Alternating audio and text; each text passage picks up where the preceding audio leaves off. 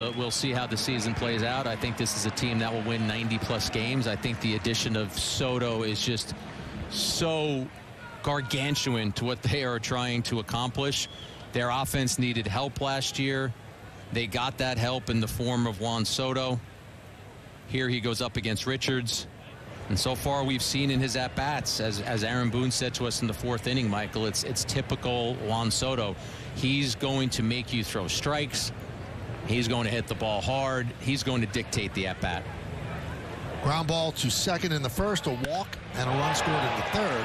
That one is hit to deep left center field. That ball is gone off the scoreboard. A 3-run home run for Juan Soto, and the Yankees lead 7-1.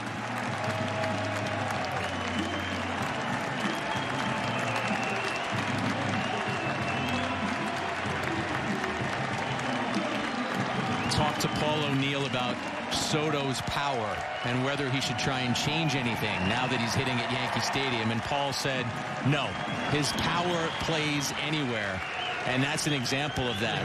That ball off the bat of a left-handed hitter, Michael, off the scoreboard, you would think that was a righty like Aaron Judge torpedoing that off the scoreboard.